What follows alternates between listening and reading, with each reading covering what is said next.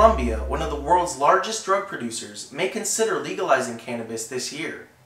While the country's lawmakers are already discussing the legalization of medical cannabis, Senator Roy Barreras from Cali, known as Colombia's most violent city due to gang warfare, hopes to start the debate about full legalization. According to Barreras, Colombia's gang violence, which has plagued the nation for more than 4 decades, is a result of prohibition, not drugs. Currently, the minor possession of cannabis and cocaine are decriminalized in Colombia. Residents can have up to 20 grams of cannabis or 1 gram of cocaine without being arrested or prosecuted.